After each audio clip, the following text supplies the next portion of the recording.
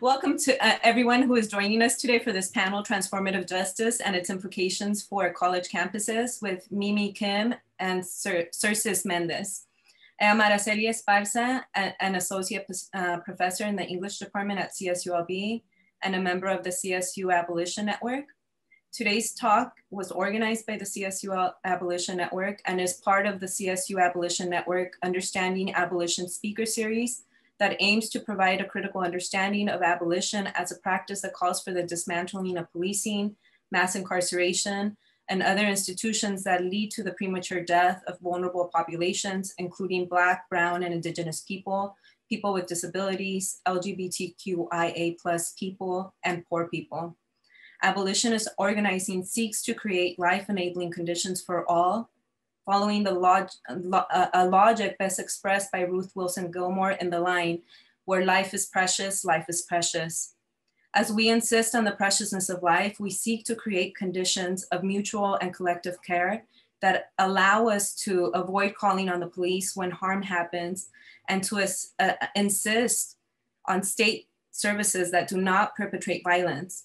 Today's panel seeks to provide strategies for addressing harm on college campuses through a transformative justice approach that refuses police involvement. It is critical to recognize that university police did not always exist on our campuses. As Akila Anand and Priscilla Leiva point out in their article, Policing the People's University, the Precarity of Sanctuary in the California State University System, CSU campuses did not have campus police until the early 1970s, when Chancellor Glenn Dunke and the CSU Board of Trustees responded to the 1968-1969 San Francisco State student strike, which was led by the Black Student Union and the Third World Liberation Front, first by using racializing and criminalizing language, calling the protesters disrespectful thugs and rioters, and then by calling on armed city police to shut down the strike. Anant and Leiva note that in 1972, Chancellor Dunke created a position for a CSU director of security, and campus security guards became peace officers with the same duties as city police. Further entrenching police on CSU campuses, in 1975, Dunke announced Executive Order 226, requiring CSU officers to be armed, which students largely opposed, noting the racial tensions between police and people of color.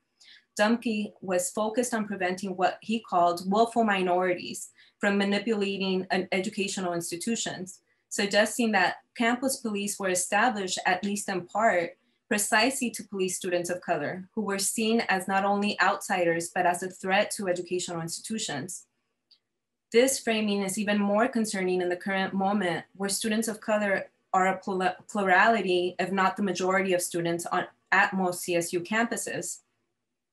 Further institutionalizing policing on our campuses, in 1976, California Education Code 89560 declared, quote, "The trustees may appoint one or more persons to constitute a police department for the headquarters and for each campus of the California State University.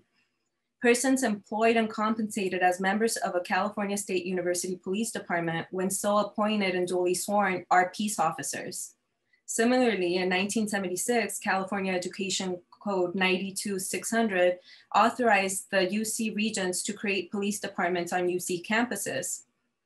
I provide this brief overview because today campus police are normalized to such an extent that many people have a difficult time imagining campuses without police. Faculty are often instructed to call campus police when a student is having a mental health crisis or in other similar situations, where an armed response is not only unnecessary, but also exacerbates the vulnerability of already vulnerable populations, including people of color, undocumented people, and people with mental health conditions. Police departments have not always been part of CSU campuses, and today's panelists provide a vision for addressing harm and violence on university campuses without relying on the police, providing an opening to imagine that getting law enforcement off campuses is possible. Our first panelist, Dr. Mimi Kim, is the founder of Creative Interventions and a founder of INCITE, Women of Color Against Violence. She has been a longtime activist, advocate, and researcher challenging gender-based violence at its intersection with state violence and creating community accountability, transformative justice, and other community-based alternatives to criminalization. Dr. Kim is an associate professor of social work at California State University, Long Beach. Her recent publications include The Carceral Creed and From Carceral Feminisms to Transformative Justice. Today, Dr. Kim will provide an overview of transformative justice, its history over the past 20 years, and the promise and limitations of transformative justice in the era of Me Too and Defund the Police. She will also offer distinctions between transformative justice and restorative justice, along with their implications given the rising interest in anti-carceral or abolitionist alternatives. Our second panelist, Xhercis Méndez, is Vice Chair and Associate Professor in Women and Gender Studies and Queer Studies and affiliated faculty of African American Studies at CSU Fullerton.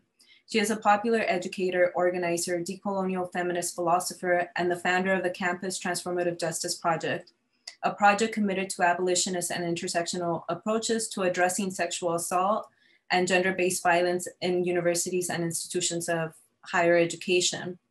A founding member of the Lansing TJ Collective, Dr. Méndez is the Boricua child of factory workers and a bruja by ancestry, who lives to inspire the next generation of troublemakers and believers that a better world is possible, right? Her recent publications include Beyond Nasser, a transformative justice and decolonial feminist approach to campus sexual assault, and the decolonial feminist movidas. A Caribeña rethinks privilege, the wages of gender, and building complex coalitions. Today, Dr. Méndez will discuss abolition in the context of campus sexual assault and calls to defund the police, particularly campus police. She will speak to the question, how should we be thinking about the relationship between them and the demand to find life-affirming ways to address gender-based violence. After their presentations, we will have time for Q&A, and the audience is encouraged to use the Q&A box, not the chat, to post questions. And without further delay, we will now go to Dr. Kim. Hello, everybody. Thank you so much, Araceli. And thank you so much to the CSU Abolition Network and the Long Beach chapter for inviting me today and heading off this exciting series. I'm also really excited because I get to co-present with my comrade, my colleague, my dear friend, Xhercis Méndez. It's really a pleasure to be able to do that and think about this as we were preparing, that I get to actually talk about the things I've been working on and passionate about within the campus setting. And I'm going to talk about that a little bit as to perhaps some of the structural reasons why, but also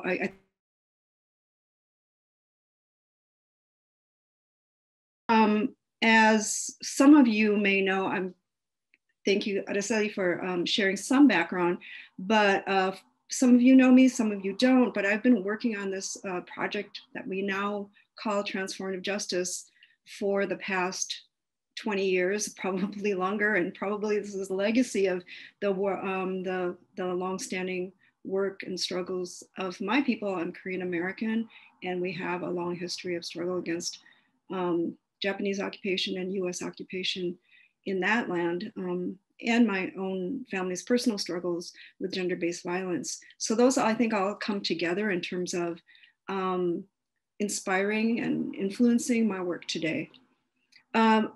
I've been working on this for 20 years with the founding of INCITE. Some of you might be familiar, I know many of you will not be. This is a social movement organization that started in 2000, which is now 20 years ago.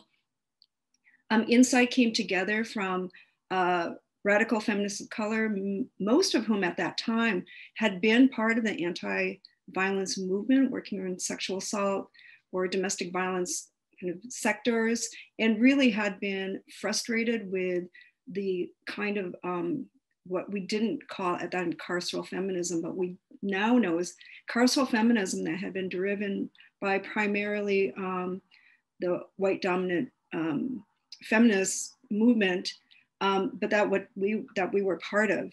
So INCITE was a spark for people of color organizing at the intersection of gender-based violence and state violence. It's a space where those of us who have been with peripheries of the feminist anti-violence movement finally got to place ourselves at the center of our organizing, and where we took our vastly different and diverse intersectional perspectives as people of color, diverse intersectional bodies, spirits, passions, our communities, our legacies, and our activism, and place that at the center of our fight against oppression and for liberation. I went on from that time when we had an opening to really center, I think, our politic and our conceptual framework to think about how to put this politics into practice. For me, having worked in the anti-violence movement for a long time, I searched for examples and sites where people were practicing ways of addressing violence, gender-based violence and other forms of interpersonal and community violence that were aligned with our own cultures or a sense of what we wanted our culture to be, that were aligned with our politics of liberation, and that would actually be a politic that could be sustainable on the ground. Implementation has been something that I've been very passionate about. I think that we can have the most beautiful kind of political concepts, but if we can't actually make that real today, now, and in the future, then that is really important work that we need to do. For me, I took this work and started an organization called Creative Interventions. That started in 2004 in Oakland, California. And that was at the beginning with, for those of you who are familiar now with transformative justice, we've been around for quite a while, but at that time there were a few different organizations that were starting to do our own experiments on the ground, see what this could look like. We took our inspirations from our own families, our own stories, and tried to see how we could make that more systematic.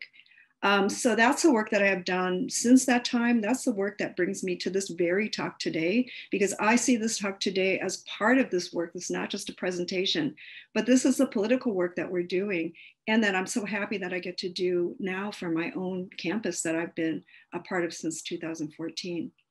So the question, I think, an important question is, how do we make liberation real in our lives today? How do we practice what we see sometimes as aspirational or future-oriented in our everyday lives today?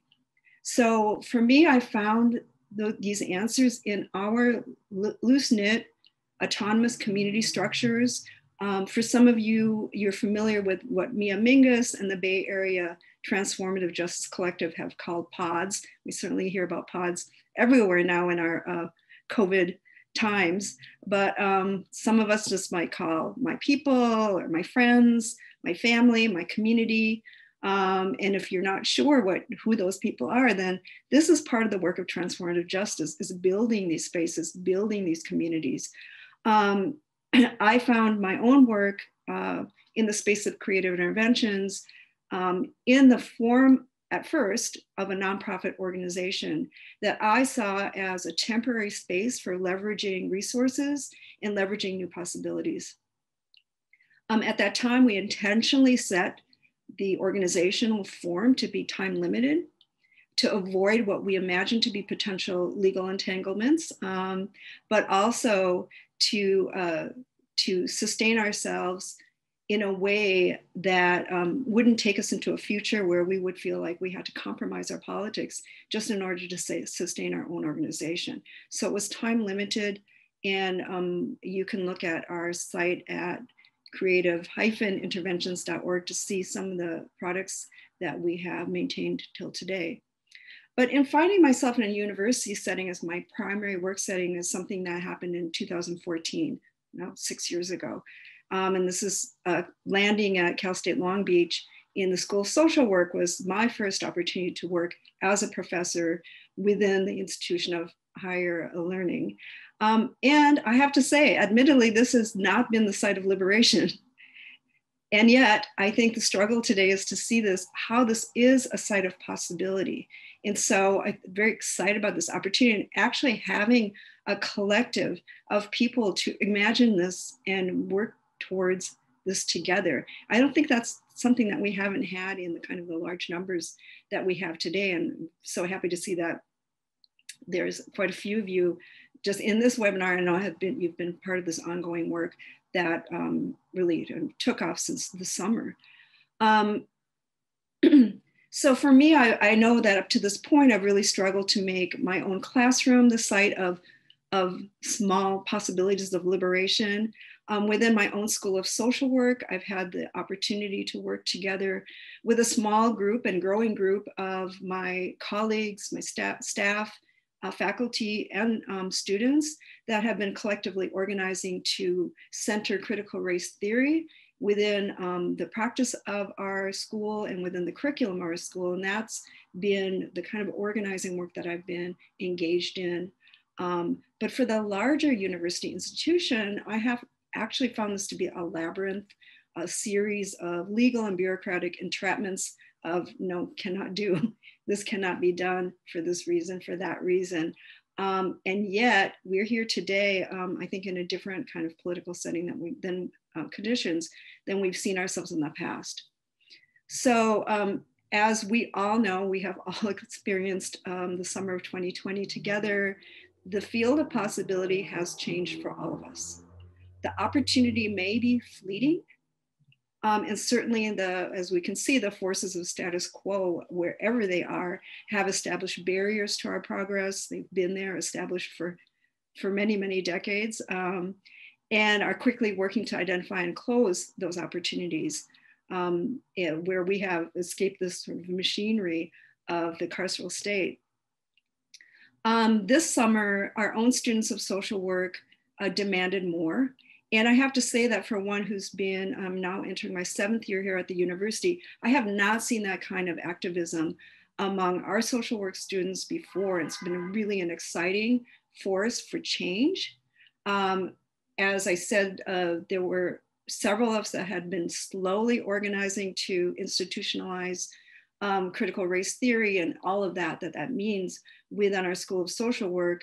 And yet this opportunity this summer and the demands of our students have opened that up and created opportunities for progress that we would not have seen otherwise. And I can't say that I have been so excited about these kinds of collaborations and the energy of our students. The defund the police movement has, of course, its roots in slave insurrections and leading up to the demands made this summer. And that has obviously opened up a whole nother set of opportunities on the campus and within so many different kinds of geographic sites throughout this country. I just want to spend a little time talking about social work more now. It's something that I haven't had the opportunity to do before very much until very, very recently, but it sparked, all of the defund the police movement has sparked a national conversation that many of us been engaged in for years, but at the peripheries of our work, we have not been front and center. And yet, as some of you know, there have been calls to defund the police and turn to social workers. These kinds of demands have set off a really heated and, more importantly, a public debate over the wisdom of turning to social workers, given our history of collaboration with the police and with white supremacist ideologies and practices that have sadly been very central to our to social work and the development of social work in the United States. For my social work policy class, this became essential to our curriculum and really wonderful discussions that we've had in the classroom. But also, I think some of these discussions also lead us to questions that we're facing today around defunding the police within campuses. And I want to kind of bring some of those conversations to bear. The conversations that are happening within police departments and within engagement with city council. What does that have to bear in terms of our conversations right now in our action and activities on campus? The director of our School of Social Work this summer signed a very bold statement along with all of the other directors of California schools of social work or departments of social work supporting the Black Lives Matter platform, other social workers across the country, whether they're people that have been part of grassroots kind of social work entities or more academically embedded social work institutions have called for defunding the police and for a radical turn in what some have called anti-carceral or abolitionist social work, a term that existed before but now has taken on new life. So now we have all these blogs, we have webinars like the one we have today, we have opinion pieces that simply did not exist before June that have been forwarding a critique of social work embeddedness within the carceral state. And I just want to say that a few of us penned a journal article very quickly because we wanted to put something out there, and it just got accepted for publication. So I don't have access to the chat, but it's called Defund the Police, Moving Towards an Anti-Carceral Social Work. And hopefully if you Google it, you will find it. So that brings us to today. I want to open up like a little bit more formal presentation with some historical background, which I think very much parallels some of the background of the institution of policing within campuses that Araceli introduced us to at the beginning of this webinar. And this is a very history light because we don't have very much time. And I want to make sure that we have time to focus on the here and now. But I think looking historically reminds us that despite the rapidity and the urgency of the summer's uprising, that this moment has been many years, decades, centuries in the making, that we really must learn from history's lessons. Looking historically reminds us this is long haul work, doing this for at least 20 years. And yet every day I learned something new. And this is work that in talking about campuses, we're also trying to fit into an institution with semester long and academic year long cycles that are not our usual cycles of life. So that this work requires forward thinking strategy and long-term relationship building that campuses generally do not foster. So that's some of what those are some of the challenges I think the campus creates, but I think some of the challenges that I will talk about a little bit, but I know that Xhercis Méndez has done just an incredible amount of work in looking at the possibilities of liberation on campuses. So I'm gonna turn to a PowerPoint, and I just have a few slides I'm gonna share here.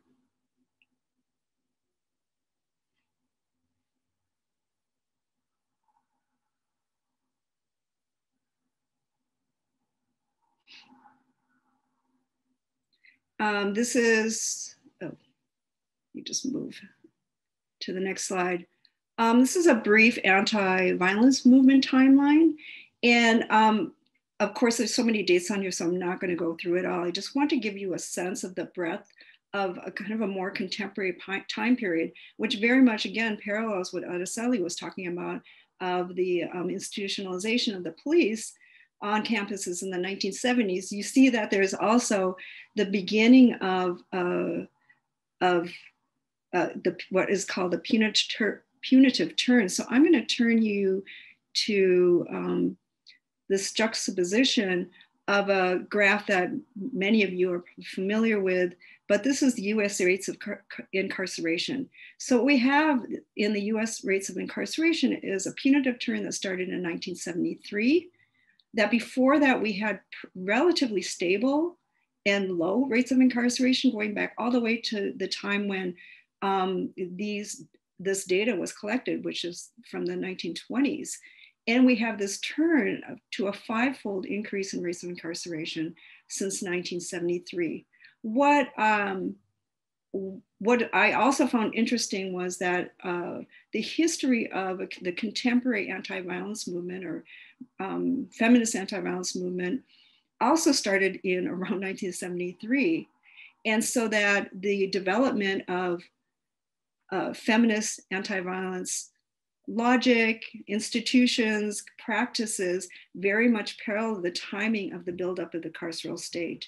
So perhaps it's not surprising that we have a history that parallels kind of the buildup of carceral practices. Just very quickly in black, I highlighted some of the kinds of moments and organizations that I think have been very important to this present moment of what some people are calling, we now have something called abolitionist social work. We have abolitionist or abolition feminism. I just have to say the Kimberly Crenshaw's work on intersectionality starting in 1989 was very, very important to this.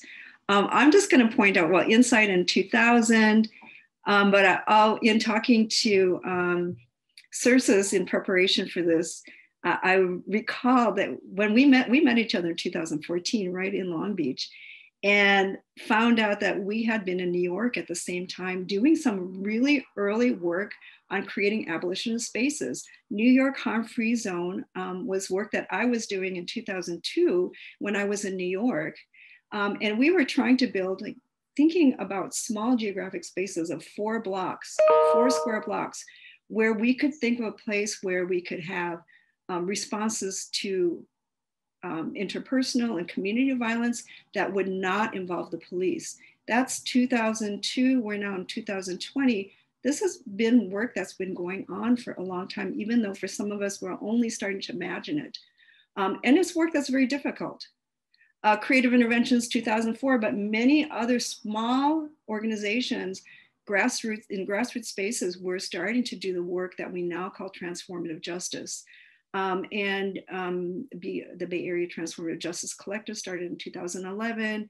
You see Black Lives Matter starting in 2012 here. So there has been, I think, a buildup of abolitionist responses that have started, of course, before this timeline starts in the 1970s, but there's been a buildup, I'd say, with, I want to mark the point of the founding of critical resistance in 1998.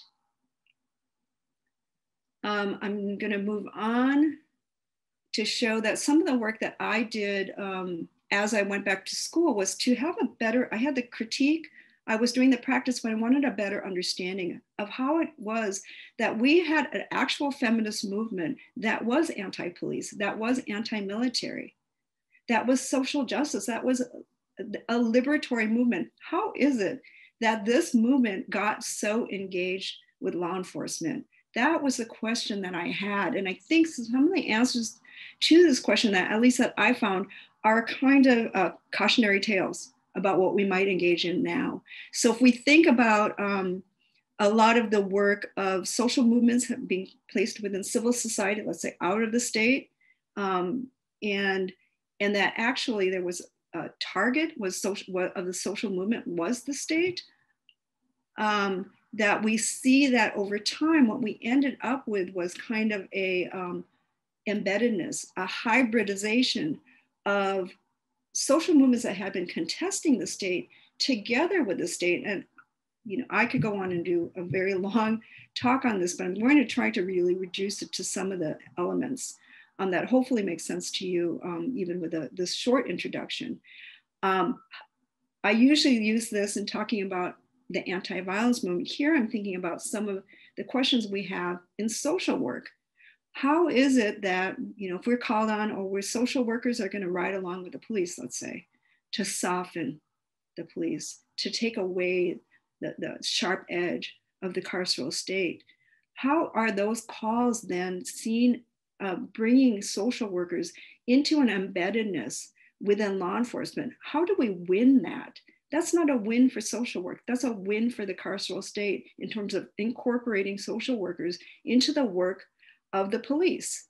How is it that sexual assault response teams, or what we call the community coordinated response, the CCR, which is very much part of the mandates of campus responses to sexual assault. There's much more to be said there. How was that bringing together advocates and linking them together with the agendas of law enforcement in a way that hybridized and joined these movements or these spheres, so that we no longer had the kind of force of protest or the force of autonomy within our advocacy programs. But this is another way of interlinking ourselves with and getting incorporated into the carceral state. Just to segue forward, some of what I found in my own historical work that I did was that many of these feminist leaders were anti-police and started out with contestation against police. At that time in the early 70s, the police did not care about sexual assault, and they didn't care about domestic violence. They didn't even consider that their sphere. There was contestation to say, you have to care about this, do something, make us part of your institutional work. How did that end up? When you win, you're suddenly in collaboration with the state. So this is something that we have to think about as we move our work forward. What I saw was a lot of early feminists that we won. We actually have power. We have subversive power over the state. But did we?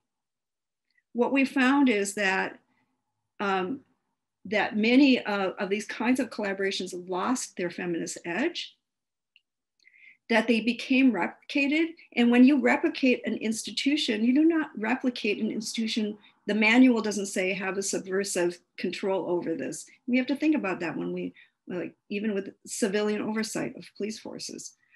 They are often replicated in ways that mask that and dilute and actually disappear that original kind of force of contestation and protest. How does this move towards our hybridizing ourselves to that we can't even tell the difference between ourselves as feminists and ourselves as part of the police, or ourselves as social workers and ourselves as part of the police force or part of the carceral system? How does this, if these things get replicated, how has this become kind of an occupation of the entire field of anti-violence work? And how are we eventually subordinated to this? We thought we won, but in the end, they won. And we have actually lost our identity in that journey. So if we want to call this a dance, I would call this a carceral creep. And there's many, many connotations to that image. I'm going to just stop there to talk a little bit more about how it is then, and I think I'm going to be coming to an end soon. How is it that this work has influence on over campuses? And that you can say, be aware of what you ask for. So right now we have the kind of carceral presence, call 911. Oh, don't engage with the person who harmed you. That's too dangerous. We have to give that to the police. They're the ones that can take care of that. We actually don't even know how to do that anymore. We don't have the capacity to engage people who might even be our family members, our community members, our friends in harm. This is the work of transformative justice. How do we build up those skills? How has this led to demand for inclusion of campus sexual assault? And now we have Title IX on all campuses. We have faculty as mandatory reporters. And in some cases, we have separation of on-campus interventions through Title IX and off-campus resources that might be much more amenable to things like transformative justice.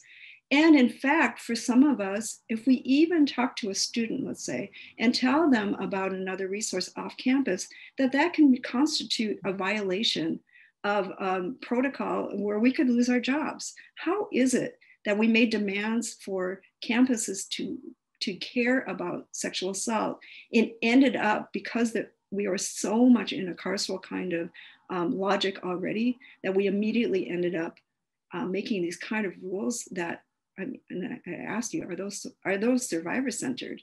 And we look at what's happening right now with the changes under DeVoe, where like I think we could hardly say that a lot of those strategies are survivor centered.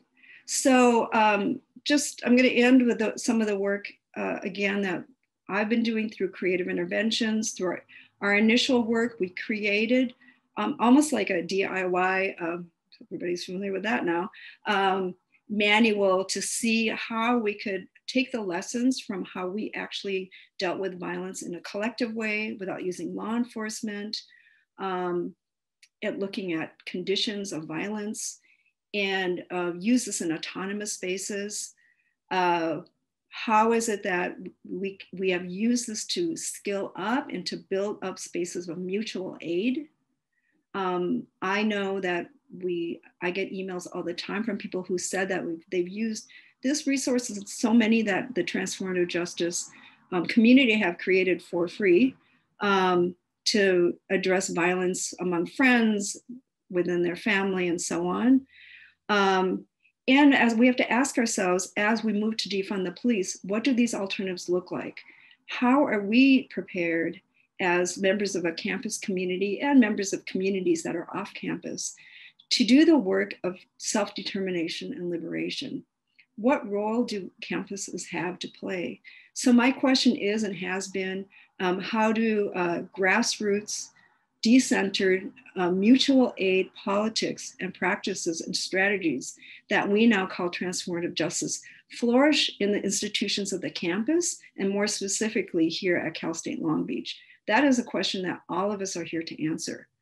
And as we make demands to defund the police, how are we as a community going to be there for each other to create the world of compassion, care, and integrity where all lives are precious that we're striving for? I'm so glad that Xhercis Méndez is here, because if this were just me talking, I'd probably end there, and I am ending here. But I also know that Xhercis has done so much work in really reimagining campuses as a space of liberation and transformative justice, and has some amazing practices and strategies to share. So thank you.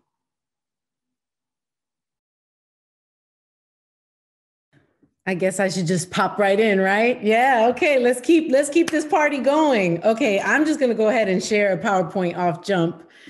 Let's see here, because I wanna make sure we get clear, which is really an important part of transformative justice, is like making sure we're all on the same page from the beginning. So hopefully folks can still see me. All right, so for me, something that becomes really important is thinking about the context, this demand to defund the police, right? And what are going to be the key questions for us at the CSUs and for other college campuses in general, but you know, I'm thinking about where I'm situated. So some of the key questions for us is, what is this call to defund and disarm? What is it that we mean when we say we're abolitionists, right? Like what does that actually mean, not just in theory, but in practice? And what does it mean to radically reimagine, quote, public safety? And I'm putting that in quotes because that's the language of the institution. That's not necessarily how I think about safety. But how do we reimagine public safety on university campuses, especially if we're going to think about survivors? And just to be clear, when I'm talking about survivors, I'm not just thinking about survivors of sexual harm. I'm thinking about survivors in a very expansive way, right? So we're thinking about survivors of all types of harm, including the kinds of structural harms and state harms that our students experience prior to coming to campus. And so that's some of the considerations. So in my mind, it seems really important to clarify that the calls to defund and disarm are really a tactical strategy. Okay, they are a part of abolition, but they are not synonymous with abolition. Abolition is much bigger than that, right? So we just need to, as we think about it, we can think of the removal of police from our campuses as a harm reduction strategy. And that becomes really important, not just in the context of the history that Araceli gave us at the beginning of this talk, which is, you know, cops have not been on our campuses for that long. To be honest, they've been on our campuses, like they just got there last week in the scheme of history, right? Which means we can do the work of imagining campuses without them. But it is a harm reduction strategy when we think about how militarized they've become, right? How much access to weaponry they have. And when we think about the kinds of calls that they receive, there's really no need for that kind of weaponry to begin with. So this call to defund and disarm really is an invitation to actually actively engage in an abolitionist philosophy, right? And part of that engagement includes beginning to reimagine how we respond to harm, right? What we think harm is. It also is an invitation to radically reimagine what we think justice is and what we think safety is. So when you hear that call, it is an invitation. It's not that there's this ready-made solution. It's an invitation for all of us to really start to imagine together. So for me, it seems really important to get clear on a working definition of abolition. And so for starters, what abolition is not, it is not new, okay? We need to think of abolition as historically grounded in, the uprisings of enslaved peoples, the historic struggle for Black liberation. And if we think of abolition in that sort of long view, we can just get very clear that abolition didn't happen last week with these calls, right? To defund and disarm and such. What it is a reclamation that Black life in particular is precious, and that the state should not have just carte blanche right to determine who gets to live and who gets to die, right? And as we witness, folks, we've witnessed in real time that happen over and over and over. We need to think of abolition in that context. So again, reiterating some of this thing around the preciousness of life, but the folks whose bodies we've been witnessing die over and over again, right? It's in this long history of the battle for Black liberation. The other thing that it's not chaos and it's not illogical. I am so clear about the current administration's campaigns to frame the cause for abolition as like this movement towards chaos. You need help, you call the police and no one answers, right? That's not what abolition is about. It is actually a quite justifiable response to centuries of state-sponsored violence against Black, Indigenous, and Black, Brown, Indigenous communities, right, who have experienced state violence, organized state violence in our communities over and over and over again. So abolition is a call to end that violence. The other thing that it is not about reform. And here I'm gonna talk about a term that we get from Andre Gortz, which he makes a distinction between reformist reform and non-reformist reform.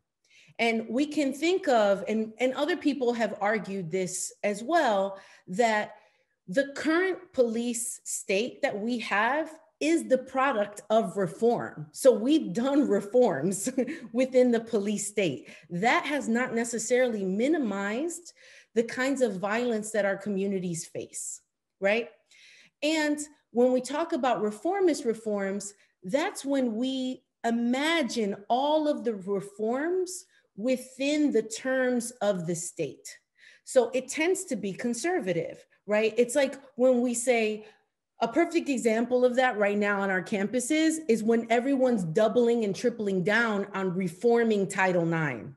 Well, the more we reform Title IX, the harder it becomes to move towards something like transformative justice, or the harder it becomes to expand the justice options for survivors. So we're not looking for reforms that are within the terms of the state, but we are looking for non-reformist reforms. So some kinds of transformations that make the violence of the state and violent state forces obsolete. So what does that mean? That means moving towards a world where we can actually imagine, or a campus where we can imagine police no longer on it, right? And even moving towards that imagination requires the kinds of transformations that we're not going to get if we're only thinking within the terms that we've inherited through the institution, right? So it really means thinking outside the box. The other thing that abolition is not, is that it's not reducible to just dismantling. And, you know, a lot of our imagination, it's easier for us to step into a position that is about get rid of this thing, stop this thing. The harder thing to do is to create the kinds of institutions that we need to address the unmet needs that are produced by that violence, right? So rather than just thinking in the negative, the removal, the absence of something, we want to start thinking about abolition as a move towards building life-affirming institutions, building life-affirming spaces, sort of in line with Ruth Wilson Gilmore's call to have presence instead of just absence. Okay, so what does that have to do with survivors? Right? That's the question. For me, it is so important to talk about survivors because survivors have become the justification for the expansion of policing and the doubling and tripling down on criminal justice system. Every time, like if we think we think of the Violence Against Women Act, for instance, right? All of these movements that are in the name of protecting women, protecting queer folks, protecting all these variously situated survivors have often turned to the policing state for protection, right? So we want to think about transformative justice responses to survivors so that they can no longer use survivors as the excuse. It also matters because there has been an eruption of Me Too cases on campuses. And for me, part of why this specifically matters is because the way campuses approach the question of sexual assault, it has always been to sort of imagine that the people causing harm are students and they're causing harm to other students. So there's this assumption, right, that the faculty and staff, administrators, somehow we're like outside of this thing and we're gonna be, you know, well-versed to response. Well, it turns out, and I'm putting up this picture of Larry Nassar because Larry Nassar was a associate professor and a doctor at Michigan State University who ended up harming over 500 survivors, many of which were underage. They were children at the time of his assault.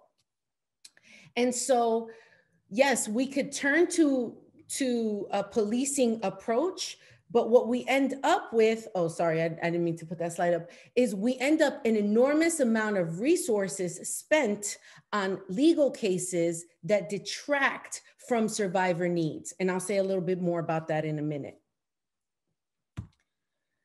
The other reason why this is important is because I think it's totally ironic that Title IX kind of centers this language of consent and then creates the conditions where all of these faculty members are non-consensual mandated reporters. Like, no one asked me if I wanted to be a mandated reporter. And the reason for that non-consensual arrangement has to do with the fact that the institution is more concerned with litigation and compliance than they are with survivors. And the fact that they're not taking into account that not all survivors actually want a criminal justice response. And there are very good reasons why a survivor might not want that. I mean, when we think about the long history, and this is where an expansive conception of survivorhood or survivorship matters, is that if you come from a community that's systematically under assault, you don't necessarily want to expose yourself to a criminal justice response. You don't trust that criminal justice response can hold you, and for very good reasons. It's not imagined. If you are coming from a community where papers are, you're undocumented, again, there's a lot of good reasons why a range of survivors would not want to be in deep relation or engaged at all with a criminal justice response. And then the last thing is this thing that criminal justice claims to be survivor-centered, but all of the resources are focused on the person who caused harm. So all of the money, all of the litigation is spent on trying to figure out who's to blame for this thing, instead of funneling those resources towards healing. And the other thing that it does is that it creates a predetermined definition of justice. So justice is only served when that person goes to jail. Forget whatever comes, the ripple effect of harm that comes from the actions afterwards, right? This person goes to jail, justice is served, you should feel great. So it doesn't really address survivor needs. Okay, so then this brings us to this question, and I hope I'm moving at an okay pace and not too fast. Okay, thumbs up. It feels really important to get clear on what transformative justice is and what it is not. And so what I've put together here come from varied definitions coming from Generation 5, the Bay Area Transformative Justice Collective, Mariam Kaba and Project NIA, the work that Mimi has done in Creative Interventions, INCITE and Philly Stands Up. So a lot of people have been part of this project for a long time. And the reason folks have come to this is because they come from communities under assault, right? So this idea of defund the police is not new for communities that have been historically under assault. And so one thing that is important to recognize is that I would consider transformative justice a philosophy, an ethic, and a framework to address harm and violence outside of violent state systems. And here, that is not reducible to just police. That includes ICE, that includes child protective services that rip families apart, that includes versions of social work that operate as surveillance. All of those state systems, which in the name of protecting people have caused harm. What it is not the answer to all harm.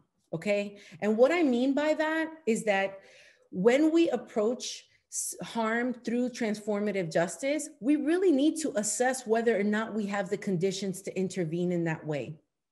And I say that to say that sometimes we move in a way that we want to address the harm, but we haven't done the work to create the conditions for accountability. So we have to be thoughtful, and this is why it's a long-term approach as opposed to a quick fix. And so most people think of transformative justice as a replacement to the criminal justice system, right? And so I want to make sure that folks understand that this is not mimicking a punitive approach, right? Transformative justice is really asking completely different kinds of questions, right? It's not like, oh, we're going to just do a different kind of judge and jury type of approach. So that feels important to sort of name.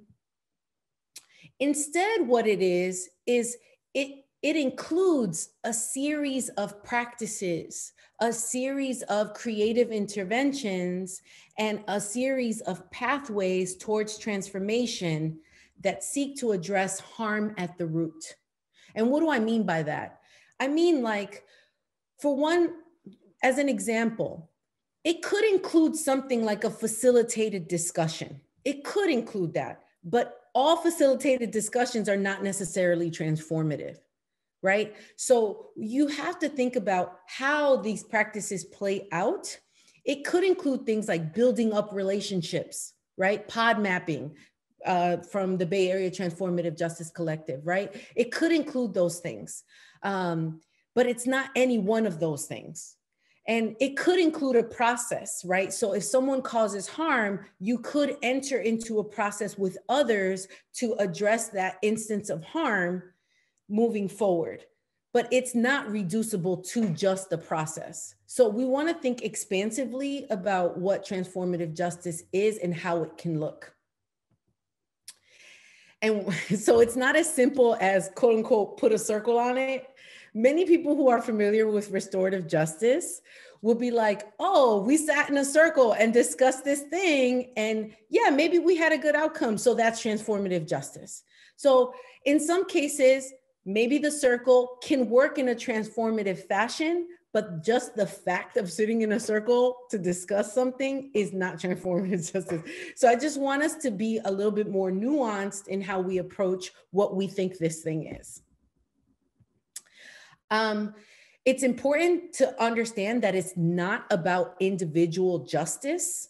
And I think the criminal justice reduces everything to two actors, right? This person caused harm against this person. And so it's trying to intervene in just these two folks. However, transformative justice really is both individual and collective, right? It is about neighbors, friends, families, comrades, really working together to figure out how to make things right or to create justice together, right? And we can think about how that might play out on our campuses with faculty, staff, students, instead of having the situation where it's always students, you know, protesting and then faculty scrambling to, you know, urgently produce something that looks like it's moving in the right direction, but they don't necessarily have a root in trying to figure out what is actually the problem there. They're just trying to respond to appease student demands. And so we want to really think about what it would mean to transform our institutions at the root. And I like to use Mimi's thing. It's not about a carceral creep. And what I mean when I say that is when there's a lot of injustice, we tend to make calls for accountability that are punitive in their approach. We lean into power when we see nothing is happening. And I think the transformative justice is asking us to really rethink that approach. And to move towards an abolitionist vision that actually centers survivor needs. Okay. So what are some very, so these are survivor-centered goals that are TJ survivor-centered goals. There's 4 key areas that we have to think of when we're talking about transformative justice. One is the survivor. What does the survivor need? How can we create survivor safety, dignity, agency, and belonging? So how can a survivor have say over what they think justice is? How can we create the conditions where a survivor is not isolated when they come forward to talk about harm they've experienced? And, you know, the current processes often isolate survivors because in the name of protection, we'll take them out of classes and all of a sudden they're alone, right? And we don't want to do that. The second thing is that we're thinking about the person who caused harm. How do we create pathways for transformation for the person who caused harm? Our standard approach is to fire the person or expel the person, and that's fine. But let's be clear that that's a Band-Aid approach. What we're doing in that move is we're basically just exporting the problem to someone else's neighborhood. And yeah, that solves the problem in the immediate, but the truth of the matter is it leaves the institution untouched. It presumes that the problem lies with just the person causing harm. And that's not what TJ says. TJ says that part 3, there's a community responsibility. And so we have to figure out what is the community responsibility? And for anyone who's sat in a faculty meeting or who's been in these meetings where something pops off and everyone stays quiet, you know full well that there's been instances of harm that a community could have intervened in and don't. So TJ calls that out. And then the last thing that TJ does is says, what are the structural conditions that enable the harm to happen? And here, we're not just looking at individuals acting in a space, we're looking at policies, procedures, all types of practices on our campuses that actually enable harm. Okay, so what does that look like in practice if we were going to do it on our campus? And I know I just want to do a little time check. I have like 2 more slides. So if y'all can hang with me, we'll get to the nitty gritty because I want to give you some recommendations. So what does it look like in practice? Number 1, we got to assess our institutions, right?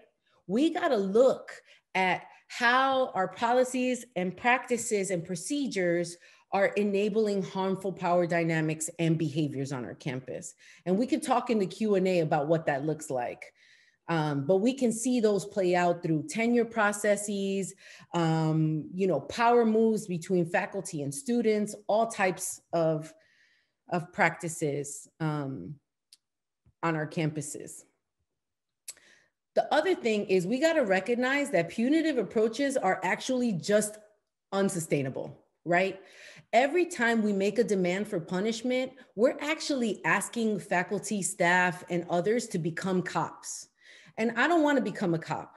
What I want to do is I want to figure out if there's opportunities for us to create the conditions for people to volunteer into accountability. And that may mean us building up our conflict resolution skill sets and building up conflict resolution models in our departments, in our spaces, et cetera, et cetera, et cetera. Well, we don't have to like turn and become cops to resolve conflicts amongst us. The other thing we can do is identify practices that actually thicken our relationships to each other. Like, I can't even tell you how many times I know campuses are toxic spaces. So how do we create support networks? How do we create accountability networks with each other, right? So we can intervene when we see things popping off. Another thing for me is that instead of building up our relationships, institutions demand trust without earning it. So I would say we can build up our relationships to each other by taking an earn trust approach, which means we have to show up consistently over time to earn the trust that we demand. I think we can identify pathways for transformation, and that includes doing that for common harms. How many times have we sat in spaces where microaggressions are popping off and we don't have a way to transform that behavior? We just call it out, but there's no actual path to address it. We can do that. And then, you know, folks always talk about hurt people, hurt people. There's a lot of hurt people on our campuses, tell you what.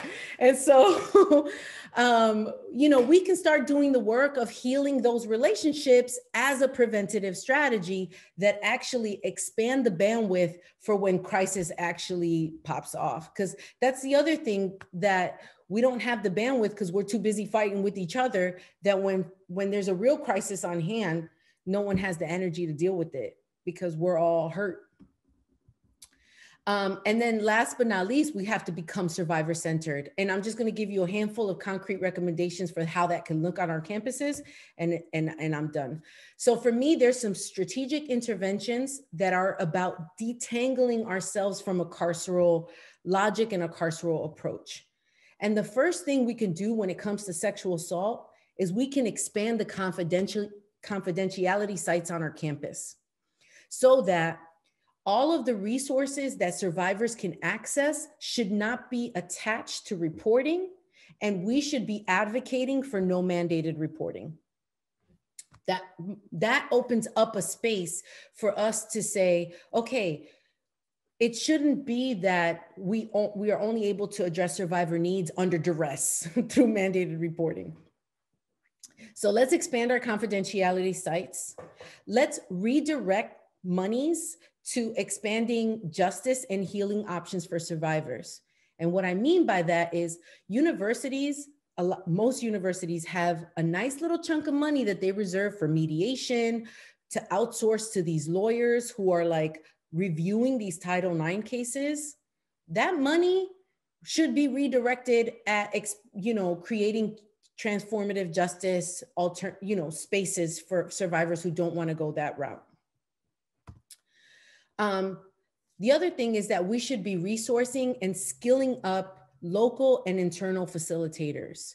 And what I mean by that is folks who are versed in, again, addressing the root of harm within our institutions, instead of like paying mediators to come in and, sort of enact a very lawyer-esque approach.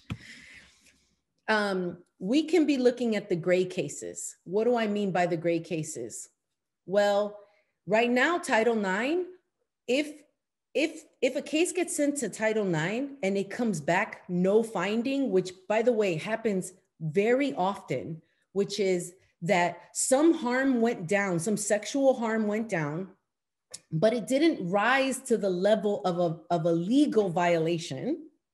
It comes back no finding, and then everybody's like, great, I didn't, like the person who caused harm is like, great, I didn't do nothing because Title IX found no finding, right? So we could start looking at those cases and start thinking about how do we heal those harms? Because just because no finding came back doesn't mean that nothing happened, right? And so we have to address that harm in the space. And we can do that without being in violation of Title IX, because Title IX took their shot and it came back no finding. The other thing we could be doing is resourcing community partners who end up supporting survivors that we fail. So when we don't show up, survivors tend to go to community partners outside of the institution, and they're basically picking up the economic, the resource. They're like doing the work unsupported. And then last but not least, we can think about deans versus students. Like, we need to get clear about how these different entities and communities have different kinds of capacities, right? So instead of ignoring that fact, we could say deans have the capacity to mobilize resources in specific directions. We can push them to do that. Students can advocate and create a kind of like a call that, say, other members in the institution can't. So let's get clear about our capacities and work with that. So that's it for me. I'm going to shut it here. Thank you.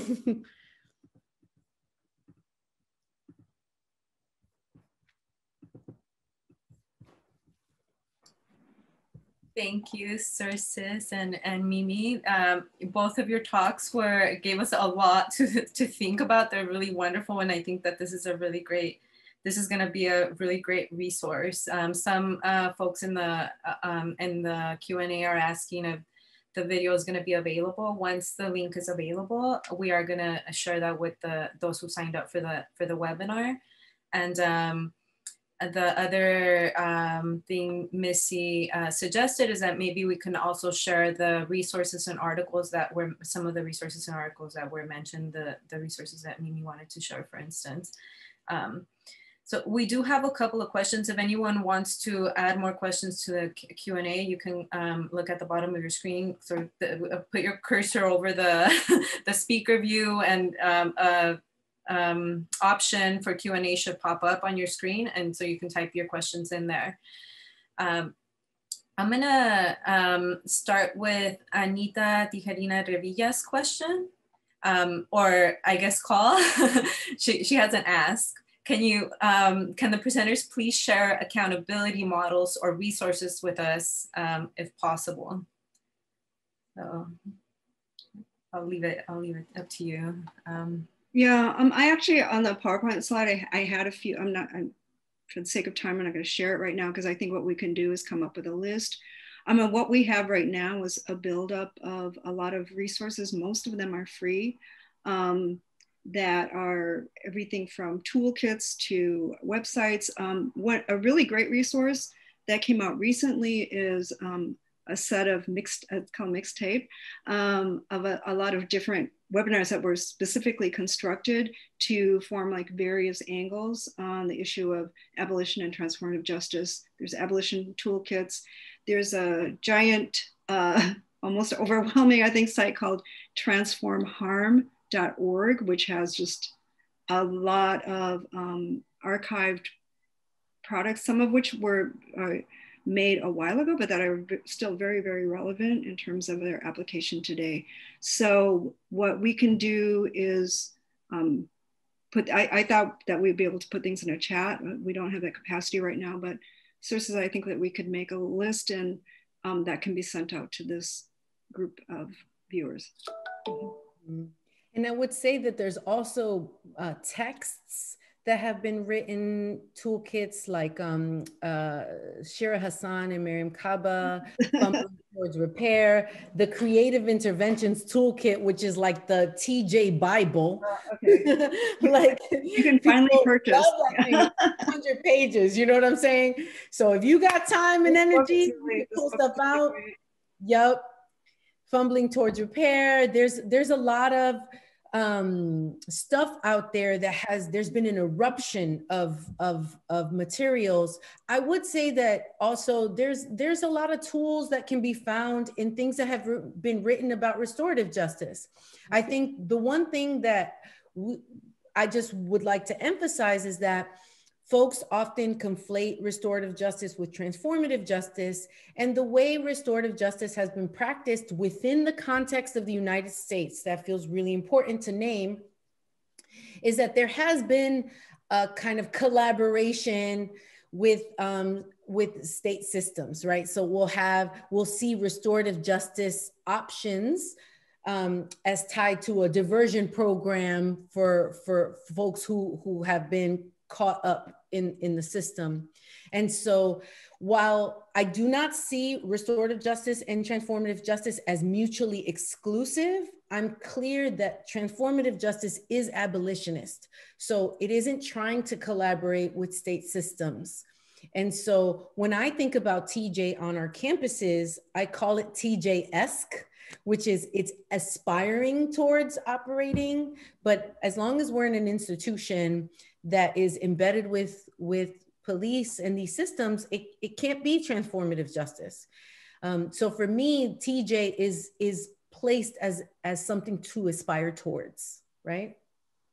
Yeah. Yeah, I just want to add with that too is that because restorative, there's such a call for restorative justice, transformative justice right now. There is a real caution, as Xhercis said, around just the wholesale use of the word restorative justice, thinking that means everything beautiful and everything we want. You really have to look at the particularities of how that's being institutionalized. And so much of it has been just assumed that law enforcement would be involved. Oftentimes it's actually started by law enforcement. Right now I'm doing a pilot project in Contra Costa County, Richmond, California, where we are putting together organizations we're piloting a restorative justice program for domestic violence and sexual violence. We are calling it restorative justice because many of the organizations, they're not wholesale buying into abolition or transformative justice, but they are buying into the need for a non-law enforcement option, and one that uses all of these kind of principles we've been talking about: collective strategies, leveraging compassion and care, working towards transformation of people who have caused harm without using punishment. Is completely outside of law enforcement. And because we're in pilot stages, I think by next year we'll have our findings that we feel comfortable to put out, but it is an exciting project. And I see it's kind of in that a little bit of a gray area, and moving away from carceral creep and towards a non-carceral set of solutions. Excellent. Thank you so much. We have a few questions in the audience that are focused on how do you respond to pushback. So I'm framing the set of questions this way. It's 4 questions, and thank you for those who post the questions. I pulled them out of the chat so that I could post them in a clear manner. So I'm gonna share them. One of the main pushbacks I hear when I talk about abolition on campus is about the rise of domestic terrorism and gun violence. What are rebuttals for this kind of fear? The second question, how would you go about explaining what defunding the police represents to those who are against defunding the police because they believe it means abolishing them? The third question, how can off-campus organizations that support survivors who have close relationships with the police work towards distancing themselves to push towards the defunding and abolition of the police? And the fourth question, in reaching toward transformative justice, how would we respond to survivors of violence who themselves demand carceral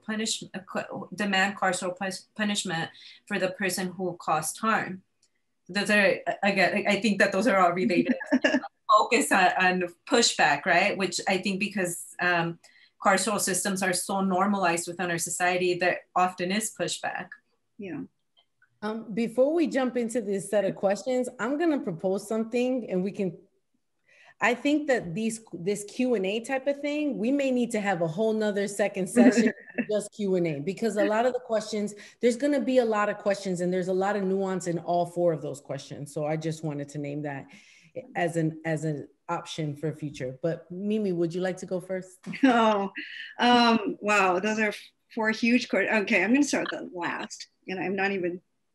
Well, I will introduce this by saying some of us have been doing this for 20 years. If you don't know that we had pushback, I mean, it's been pushback all the way. And one, with all organizing, you have to find your like-minded people to build relationship with. This is what's happening, I think, with the CSULB Abolition Network. This is what's happening with the Long Beach chapter of that. This is happening, I think, among many of you who are listening, who have your little groups of people that, start looking at all the materials that are available right now. These are really important questions. I think with the question around what if survivors want a carceral response? I mean, I can just say from my own work that I did with creative interventions and I do now, that is very common. And it's not always a carceral response, meaning like, I want to call the cops. Sometimes it's like, I want something bad to happen to this person. They hurt me. Do something, everything from take a baseball bat, which is something that some people call that transformative justice. Now, I don't. But there are people that are calling something like that transformative justice, to anything from that of, banning, as Xhercis talked about. So this is not to say that there aren't cases in which asking somebody to leave a space is actually something that's a strategy that's important for the harm to stop. And that is not only for the benefit of the survivor, it is for the benefit of the person who caused harm to remove themselves from the conditions where they have habitually caused harm. The thing is, if we just do that without actually providing the kind of support to hold that person, and I don't mean hold like this, I mean hold like this, with the kinds of shame responses, the excuse making, the blaming that are just inherent with probably any of us when we're called out on something we did that somebody found harmful, and more so with certain people and others. So we have to create those conditions. And what I've seen in my own work is if you give people space to imagine that such a thing is possible, so many people will want that. So many survivors who feel so much anger, who want something bad to happen because they can't imagine something good happening, because we don't have a world right now where we see many examples of that. What we're trying to build in this imagination, and not just imagination, but practice, is more and more spaces where survivors can feel like, I'm in a community that I feel is going to keep me safe and is actually going to take this person. I don't have to do that work. But there is a community and a collective group that's going to do that work towards transformation, because ultimately I don't want that person to hurt somebody else. I don't want them to hurt me either. We're building that muscle. We're building that kind of political conceptual space. I mean, one that has been in existence for centuries, so this is not new. It's new for us in 2020 because we've been so occupied by kind of this carceral, we have to have the cops, that it's taking work of extricating people from that and building responses that show, yes, this is possible. So for right now, for the very immediate, if somebody calls the police because they don't have their transformative justice 911 right now set up, I don't think we're in a position. And for what I know is most of the people I know who are practitioners of transformative justice are not going to shame somebody for those kinds of strategies. We'll say we cannot be in a position of shaming somebody for picking strategies when we have not developed the kind of infrastructure to have transformative justice possible. But our work is to create this this kind of politic philosophy and actual practices that make that possible. The other thing is those of us doing transformative justice have gotten almost no money. We have had billions and billions, probably trillions of dollars going to a law enforcement response. And we have had almost no money. So when people are very critical, and that's happening, of transformative justice, we're doing this practice, most of us, it's our political work is for free. And it's, you know, and people are just leaving these toolkits are like labors of love. And they're huge amounts of energy. And most of us are putting it out for free. We are not given billions of dollars. And yet, as we know, for struggles that have succeeded over the centuries, that's how we start. We start small, we start grassroots, and we are creative as hell, right? And we have to rely on each other to be creative, innovative, and strategic. Yeah. And I would say, look, I'm not going to tell a survivor what they should or shouldn't do. I'm not going to do that. What I am going to say is that if a survivor moves towards something punitive, I'll just say that's not an accident, right? Because we've all been trained in a very carceral imagination, and we haven't been given other options. However, I would say if we're thinking long-term, long game, and I think, okay, yeah, so we send this person to jail, great. Do we think that this person is going to become less harmful in jail, in prison? Do we think that? Do we honestly think that? And when we've seen folks go to prison for things like sexual harm, to me, it's no accident that when they're about to get out, a survivor will start to get very nervous about who's coming out of that prison. Because in all that time, they have no idea what that person has been working on in terms of their transformation. And truth be told, if you're in a situation that is violent, you're not going to be thinking about the harm you cause someone else. I'm not saying that people have not experienced some type of transformation in prison. There's some people who have, but the conditions are not really there for transformation. That's not the intention of the prison. So because that's not the intention of the prison, why would we expect less harmful people to emerge out of that system? It makes no sense. And they're doing it with the lion's share of the resources. So here we are, the lion's share of the money is going towards a system that's not producing less harmful people.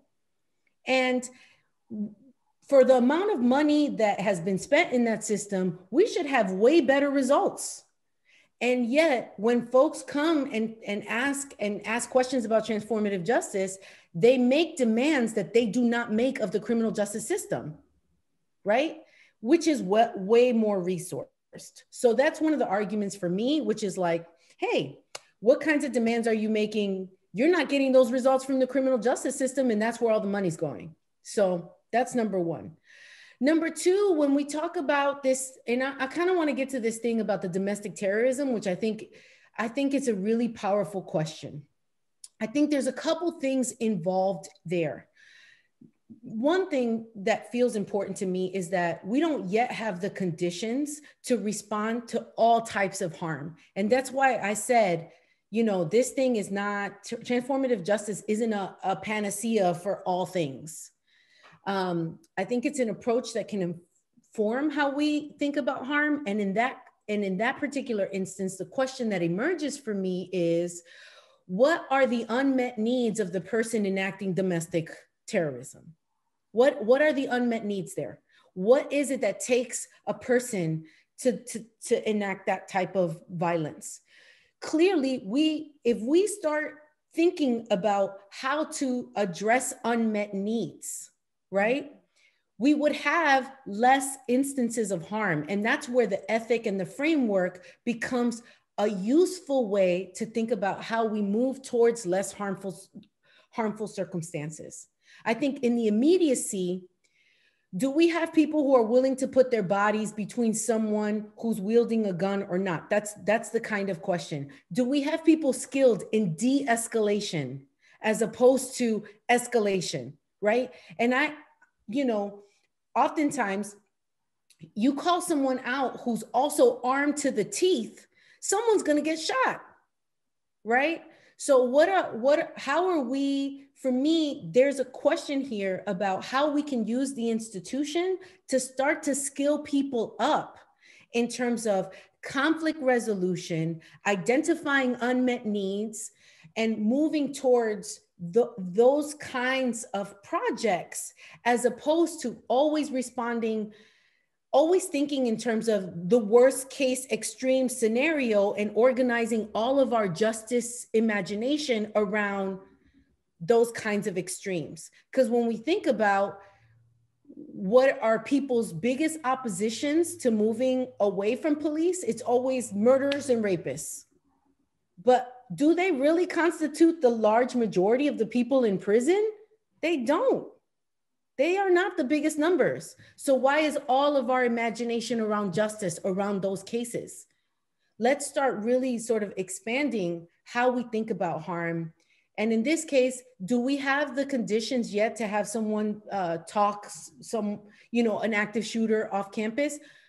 No, we don't. But I think that part of the issue there is that because we can't imagine a world without police, we haven't even begun to do the thinking on that question. Instead, we're just reacting to the potential of it, which keeps us from starting the work of saying, okay, let's remove the cops and see all of the ways in which police have become a crutch to all types of social problems. Yeah, and then there's the use of fear and anxiety to say, well, we're not even going to go there. We're not even going to build a small program. We're not going to do anything. We're just going to say no. And that has happened for years in the anti-violence movement. It's starting to change. What are the possibilities? I know one of the questions was when an organization or institution or a set of organizations is so embedded with the police, there are a couple of examples, and I'm sad to say there aren't very many, that are starting to extricate themselves from that within like an arm of their program, a particular, to build up that muscle, to figure out what that looks like in terms of shaping a different kind of, direct service delivery system or whatever, that there has been small work being done. There are some examples of I think Cure Global has some really interesting, successful examples of programs that use interrupters to actually interrupt gun violence. But these programs that operate with a neoliberal kind of condition where you have to fight for publicity to get your grant money, and you get your grant money for 3 years, you do a beautiful project, and I've seen this happen over and over again, a project that actually works, but you're not going to get any funding anymore. It's not new. Oh, you did that already. I don't want to fund that. Mm-hmm. And I have seen actual beautiful programs get started, flourish, and get shut down because of this kind of funding, capitalist funding system that we have. We have to actually change the structural conditions, as we all say, because we have had some successes, but they do not prevail. They get shut down or allowed to just disappear. I actually want to say one thing about this question around accountability that I want us to also start thinking about is that there's a lot of demands for people to, there's demands to hold others accountable. And I think one thing that feels really important as a part of transformative justice is how do we start to practice our own self-accountability? Because when you start doing that work on small scale stuff, you realize the extent of the demand that you're making on others to step into something around responsibility. It is not an easy thing to take accountability. And so how can we start to build up support networks to be able to transform behavior that we know is harmful, right? And we have to practice that. Each and every one of us have to practice that daily so that we can start to appreciate what that work actually is.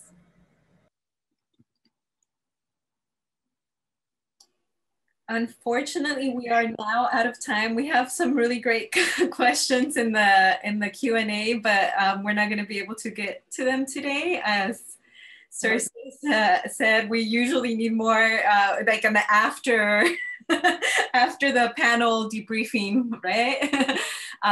Thank you all for attending today. Again, the video will be available soon, and we'll share that link and maybe the resource list that Mimi and Xhercis might work on at a later time. Thank you all again, and we hope to see you again soon. Missy, are you popping in to say something? No, just thank you for everything. And if you want to send any of your resources to me, I can make sure that they're compiled. I have the questions too. So any questions you want to answer, I took a screenshot of all the unanswered questions. So that's what I was going to say. And if folks have further questions, is there a place that they can send those questions to? Because then we could maybe set up a second round with just Q&A. Well, for now, you can send them. I'm happy to compile them. And my email address is my first name, melissa.maseko, as on my Zoom window at csulb.edu. Thank you, Missy. Okay, well, I think with that, we can say goodbye and just to respect everyone's time. And again, thank you all for being here, and especially to Mimi and to Xhercis for sharing their knowledge and years of activism with us today. Thank you so much. It's just the beginning, y'all. Yeah, thank you. Thank you. Okay, bye. Bye.